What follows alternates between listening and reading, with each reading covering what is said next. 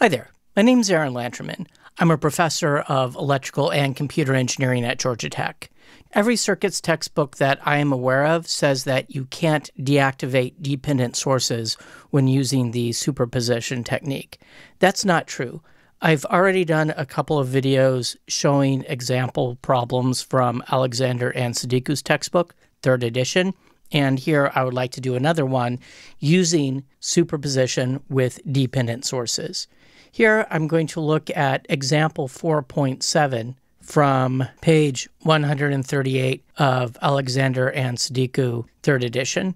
So the problem asks us to find a voltage Vx across a 2 ohm resistor. On one side of the resistor we have another 2 ohm resistor and a 6 volt voltage source. On the other side of the resistor we have an 18 volt voltage source. And then in parallel, we have a 4 ohm resistor and a current source going towards the left. That's a voltage controlled current source, 0.25 Vx. I probably smushed this all up a little too closely. So if I wanted to be picky, I should write the units amp over volt for this 0.25. Oh, and I should indicate that the voltage is measured like thus. Now, the example in Alexander and Siddiqu involves finding Vx using source transformation. Here, I'm going to solve the problem using Marshall-Leach's technique of superposition with dependent sources. So here, what I'm going to do is I'm going to go through each of the voltage or current sources in turn, deactivating the others. To begin with, I'm going to focus on the 6 volt source. So this is going to involve opening up this current source and shorting this voltage source. So in that situation, I'll have a 6 volt source here, and then I have 2 ohms, and then with the 18 volt source shorted and the current source open, I wind up with my 2 ohms sitting here, and then I have 4 ohm sitting here like thus.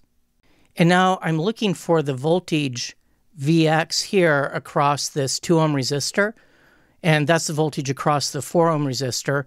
And really I have a parallel combination. So I could rewrite this as a 6 volt source with a 2 ohm resistance. And then my resistor here, let's see, I'll have 2 times 4 over 2 plus 4. So that's 8 over 6, so I'll write that as 4 over 3. And then in terms of the voltage across this combined resistor here, well, I'll have 6 volts. I'll have a voltage divider with 4/3 ohm in the numerator. Then I'll have 2 plus 4/3 ohm in the denominator. Oh, this is kind of annoying. Let me write this as 6 volt times 4 over 6 plus 4, so let's see, that's 6 volt, and that'll be 4 over 10, which is 2 over 5, so this would be 12 over 5 volt. And actually, let me write the result up here. I'll write Vx with a little 1 superscript as 12 over 5 volt.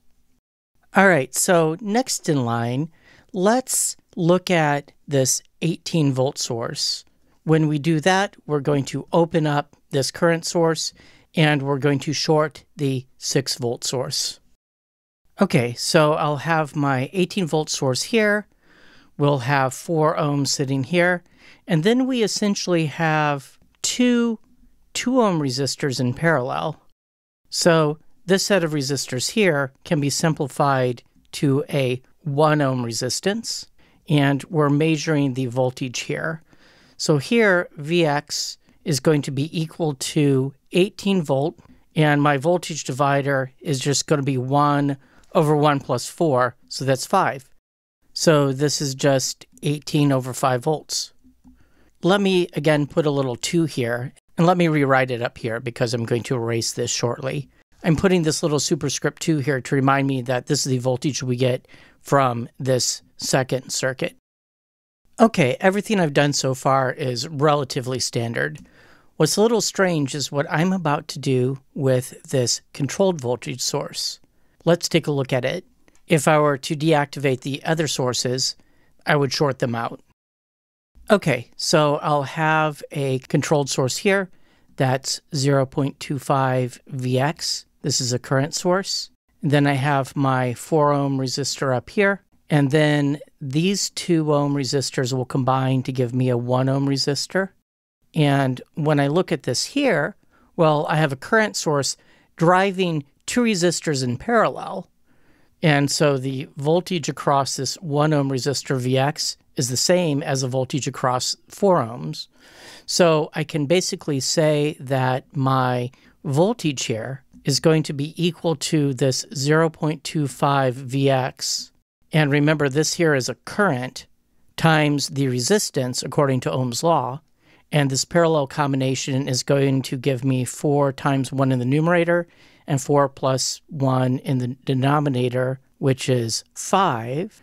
And let's see, the 0.25 and the 4 disappear, so this is just Vx over 5. Notice I put this superscript 3 here to tell me that this is associated with the contribution to Vx from this controlled voltage source. But notice I'm not putting a superscript 3 on the right-hand side, because what's on the right-hand side represents the voltage Vx associated with all of the contributions added up together. The reason most people don't think this works is essentially they imagine putting 3s here, and they'll look at something like this and say, well, this will tell me that Vx must be 0, and that doesn't make any sense, so this method doesn't work. The mistake they're making is they're trying to solve for Vx without including all of the contributions. Now, the business of putting these superscripts here, that's not something Marshall Leach does in his papers on the topic. This is just something I like to do to help keep track of things. All right, so with this in mind, let's actually figure out what Vx actually is. So I'll say that Vx is equal to Vx superscript 1, which is 12 over 5 volts, plus Vx2, which is 18 over 5 volts, plus Vx3, which is Vx over 5. And again, notice that I've put off finding Vx explicitly until I've got all the contributions included. Okay, let's see. Let me multiply both sides of the equation by 5. So I'll write 5 Vx is equal to 12 plus 18 is 30 plus Vx. I can write Vx is equal to 30 over 4, because if I move this Vx over, I'll wind up with 4Vx. I guess to be technical, I should put a V here. So this is equal to 30 over 4 volts, or I could write this as 15 over 2 volt. And if you look in the book by Alexander and Sadiku, this is the same answer that they get using source transformation techniques.